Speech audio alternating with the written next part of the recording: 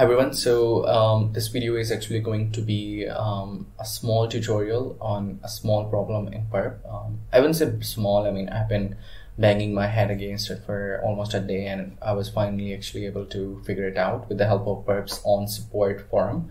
I would suggest you guys to check it out if you have any issues, and apart from that an extension. So this code is also from that extension. I'm actually going to explain the problem statement here. So let's say you are trying to scan a host, right? I don't have anything in here. Let's say you are trying to scan facebook.com, and when you start the scan after 100 or 200 requests, let's say concurrent or whatever, so they have this kind of a rate limit check on the backend. If a user with a session creates almost 50 to 100 requests, they are going to destroy your session.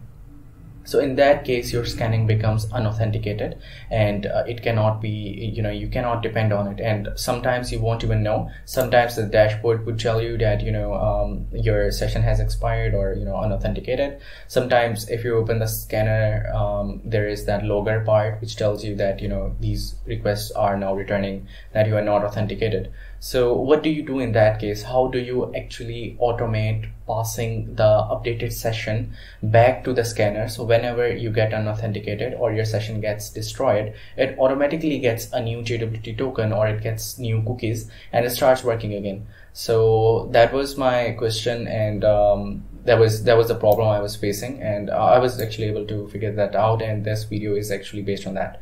So with the problem explained, now we are going to move forward. So this video would be two steps, right?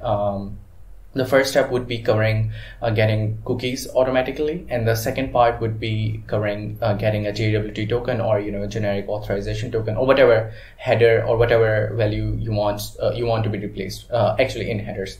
All right, so for this, the guy who made the extension add custom header, he also added a Python server to, a Flask server to actually check that stuff. I modified it a little bit, added the cookies part over here. I'm going to create a fork request maybe after this video. And then, I modified this a little bit over here as well, right? You guys can see the Git diff. All right, so let's get started. The first thing I'm going to do is actually work with the cookies. So for the cookies to work, you do not need any extension, right? That is covered by Burp itself, and I was actually able to make it work without, without getting stressed a lot. But the main issue was actually getting the authorization token replaced automatically. So that was the main issue. So let's get started with the cookie part, and then we are going to move on to the authorization part. All right, so I'm going to run the Flask server. I have over here Flask run, and there we go, we got host, and it says logged in. So if we come back in here, we are going to see like what is actually happening on the backend. I'm going to open Burp's own browser for this, and I'm going to visit slash. So whenever you visit slash, it says that no cookies header was received. If you come back here in the source, this over here, so if there is no cookie header, it's just going to say no cookies headers were received. And if there is cookie and the cookie value contains test, or the whole string contains test, it is going to say logged in. I just wrote some messy code, but it actually works, so not going to change that. And if you want to get cookie, you can say that this is your login endpoint, right? Whenever you create a post request, whatever, it is going to give you cookies in the response. So you want to use those cookies in this request, right? So what I am going to do is fetch this cookie endpoint, and we can see that probably, okay, it's the wrong browser. This one over here. Sorry about that. And there we go. So you can see that in here we get set cookie user is equal to test, and then in all the subsequent requests, if I just give it a refresh, the browser is automatically going to pass that cookie in every request. Now, how do we automate this? So that is the thing we are going to do over here. So let's get started. So for that, you have to come into project options, sessions, and now you are going to add a new session handling rule. This would be cookies placement, right? So for now, I'm going to only limit this to repeater. All the requests I do in repeater, I want those to get the cookie dynamically, right? I don't want to hard code anything, or I don't want to add it manually. So I'm going to check repeater here. If you're going to use scanner or whatever, so just make sure to check these options according to what you need. And then the next thing is you need to specify the scope here as well. You can specify custom using regex or advanced. The one I'm going to use is include all URLs, because you can actually specify localhost in here, but I'm not going to do that. In your case, let's say if you're testing application and you're browsing something at the same time, you should actually limit the scope, because let's say you are opening YouTube and it has the authorization header. This rule is going to replace that, right? So you might see some issues in your application. So for now, I'm just using this. Make sure to change that. So I'm going to add a check here. The first check or action would be to check if my session is valid or not, to see if I am logged in or not, if I have been logged out. So I'm going to do that. So what I wanted to do is issue the request and then check for a string in the headers or response body or URL of the redirection target. So sometimes it tells you itself that it is logged out, but in most cases you have to hard code the string for when your session gets destroyed or you do not have any session. So I'm just going to use this one over here, which is unauthenticated, please log in again. Or you can use this. If no cookie header is present, you will be using this string. It'll automatically add the cookie header. And if you do have the cookie header and wrong value, you'll be using this. So let's just use this one. So this is a string I want to be checked.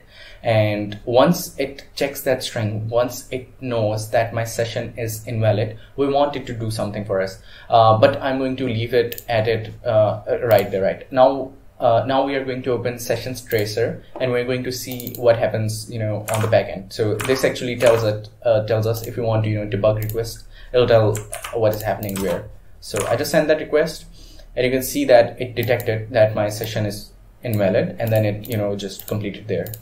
Based on this response, it told me my session is invalid.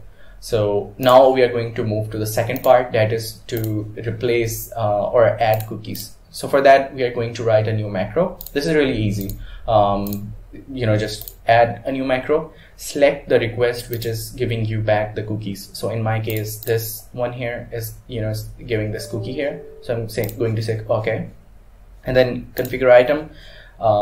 Add, actually I would just say cookie here, whatever you can name it, whatever you want, and then use regex. So actually you do not have to do this at all, because we are not passing anything from here, and burp's on cookie jar will automatically load these into the cookie jar, and then it'll automatically add that in all the subsequent requests. So you don't have to do this, but if you want to, you can. So what happens when you select something is that let's say if you run Python or anything, you have a function which returns something, right? So that macro is essentially going to return this, right? User is equal to test or whatever you select, right? So add a regex here, and it'll fetch that. So yeah, just to demo this. Okay, so all we want is this, all right? Okay, and then it is going to update current request with the last response fetch from the macro, right? And then it is actually going to this is the main thing which is going to happen: update current request with cookies from session handling cookie jar. So those were loaded from the macro response, and it will be now included in our request. So hopefully everything is okay, I think, and this will work. Let's give it a try. And you can see that it automatically got the cookie user is equal to test. We didn't have to do anything at all. But this is in case the cookie is not present. So if I change this, you'll see that this won't work. It isn't doing anything. It is not adding that user is equal to test again. So as I told you before, we have to actually use this string. So you can see that this one, this string is returned when there is no cookie header at all. But this string is returned when there is the string test is not present in the cookies values, right? So just beware. Now in this case, we are going to use this. Let's say when your session gets destroyed and you already have a cookie, you're going to be using this, right? So if we come back in here in the project options, and I'm just going to paste that string in here, right? Now it is going to update it automatically. There we go, right? So let's say this is our expired session cookie, user equal to CCC, and we want the updated cookie. it is going to pass that in here. Now let's go to session tracer and we're going to see step by step what happened and how. So just going to drag it a little bit like that. Okay, so the first thing it did, it checked if the session is valid, and how it did that, it sent a request with this response, and you can see that this is the value we sent, and it said that, you know, based on this string which we added, said that session is invalid. Now because session is invalid, we wanted it to run the macro one to make a get request here and, you know, get the cookies for us. So it did that. It got the cookies and then updated cookie in the cookie jar, right? We didn't have to actually return anything. It automatically did that. And then you know, it did the request, got those, added those in this session jar, and then it actually included it in our final request, user is equal to test, I think this one, added one cookie right here. So you can see the user test response 200. Actually, if we actually fetch, the main thing we want to do is actually fetch slash not cookie, and let's try that. So you can see that this is the whole flow, and I would actually urge you, or I don't think so if that's the word. So I would actually say that use session tracer whenever you are trying to debug your request. So I didn't even know that this existed. You know, I was just looking at here, and just suddenly I saw it here and used this, and I was actually able to, you know, uncover the whole flow. So the main thing here we want is to access slash, and again, because, you know, first we are going to add the string here, but in your case you are always going to have that cookie header, right? The value just will be just changed. So yep, that is it for the cookie part. Now we are going to move to the tricky part, in which, you know, we do not have the cookie jar from Burp, right? We cannot actually use that for this. So it is a custom header authorization. First, I'm going to show you the flow, like how it checks if it's logged in or not. So just like here, the cookie was, this request was made to slash cookie, and then user and test was returned. And in this case, the request is made to slash login with get or post, and then you get an access token. This is the bearer token. And in your slash stuff request, it checks if the authorization header is present. And if it is, does it contain the value, this is a bearer token? And if it does, it is going to say logged in, and it is going to return HTTP response code 200. And if it isn't, it is going to say unauthenticated, please log in again, and we'll get it for one unauthorized. All right, so let's, you know, start and imitate this one. I'm going to request stuff first and see what happens. So it says that no authentication header was received, and if you were to look at here, this is a response. Now I'm going to select try login, and, you know, this just returns us what we wanted to. So one thing I'm going to do here is, you know, empty my browser of the cookies it has, because we don't want those in here. Application cookies, you know, I'm just going to delete the cookies, save, right? So there we go. We don't want the cookies right now. So login and stuff, there we go, these two requests. So let's go back into repeater and see, this is the bearer token, and then stuff actually needs that token. So I'm just going to send stuff and login to repeater, and I'm going to call login, and I'm going to copy this. I'm going to add a new header here saying authorization bearer, this is a bearer token, and you can see that it says logged in. If we change this, it'll say that unauthenticated, please log in again. Just like down here, we have the same flow here, right? So we are going to check two strings in here as well. So I'm just going to, so since that was enabled, it automatically added that cookie user is equal to test. I'm going to disable that, and you know, I'm just going to remove this for now. I don't want it, or do I? Let it be. I don't think so. It'll interfere once it's disabled. All right, I think it's cool. I'm just going to remove that in here as well. All right, so let's get started. The first thing we are going to need here is the same. We are going to check if the session is invalid. This would be auth header replacement, and then we are going to check if the session is valid. How are we going to check that? We are going to check that based on no authentication. Actually, let's just start with this one, right? I have already demonstrated that one. So what we are going to do is just add the authorization header, but with some wrong value. It will automatically update that.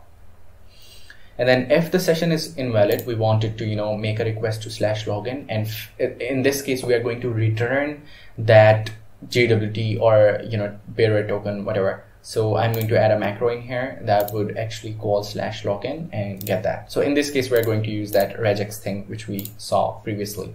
So I'll just name this one access token, and this is the value we want. You can see that it automatically wrote a regex for us, or you can, just copy the string manually if you want to, add that in here. I'm not sure why I didn't copy that. Okay, now, so just look at this, do that, and you can see that we have in here, refetch the response. You can see that the seconds are being updated, and we are getting the new token again, but the regex matches this still, right? Okay, so now this macro is going to return this value, and we are going to suppose that this value is going to be dynamic in the future every time for our application, but in this case it is static, right? But it is being fetched dynamically, so I guess that does it for us. And then after that is done, so first we are just going to take a look at it. Need to specify the scope again to repeater only, and then include all URLs. And then we are going to open sessions tracer, and we want to see what happens. So if I make a request to stuff, we should be seeing, oh, there we go. It says the session is valid because we haven't added the authorization token here yet. Remember the string we added? There we go. So I hit this. Bearer is equal to AST. Let's just let it be. So unauthenticated, please log in again. And if you come in here, you can see that the session is invalid, and it actually automatically replaced it. So just going to come in here and turn that off. It is still doing that. Come back in here, and it ran the macro number 2, and I'm not sure if I told the macro 2 to do this, but it is doing it on. I'm not sure why. Okay, so yeah.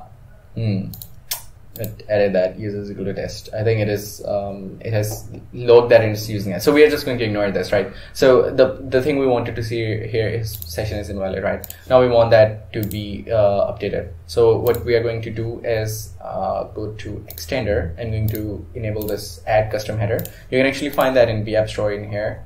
Add custom header, here it is, right? And here are all the features. You can check the repo. I'm going to be making a pull request to not port triggers one, I think the main one. So yeah. All right, so here we can see that authorization bearer, you can add custom values in here, and I'm going to actually select regular expression.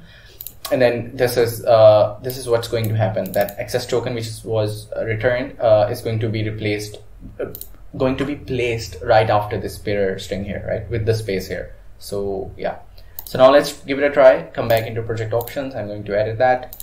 I'm going to edit this one as well. Let me just remove the macro one. Does it get removed? Oh no, because it is present. Remove the cookie placement. Remove this one as well. I don't want it. And then remove macro one. Okay, there we go. So coming back in here, check if the session is invalid. So after everything is done, the macro 2 runs, right? Checks for login and everything. I'm just, so this was the culprit here. Just uncheck this and the cookie won't be loaded. I just moved that. All right, so this is the main thing. After running the macro, we want this extension to be loaded, add custom header. So now this is automatically going to replace that for us. So let's give it a try and see if it works. There we go. You can see that we got the dynamic token in here. This is a bearer token. If I were to say ASDF, it'll automatically replace that CCCC, whatever, it'll replace that for us. So yeah, that was it. Let me just, give you a look at session tracer again. Remember, this is a really good tool, and I would urge you to actually use it. So in this case, it was valid, so it said that it is valid. But in this case, it was invalid, so it did this whole flow. It went there to login, and it again included that whatever, and then in the end, it updated that from whatever value was fetched from /login, and it added that in here. So yeah, that was about it. Hopefully, if you have any questions, I mean, this was difficult for me to understand as well. If you have any questions, you can ask me, or on the repository. I'm going to leave 2 to 3 links into the description of the video. The first thing would be the source, the link of Burp custom header, and then the second thing would be the issue where we discuss this stuff, and the third thing would be the forum post of Burp port trigger. Again, I would urge you to ask questions there if you have any. So yeah, that's it. Thank you very much for watching. See you in the next one.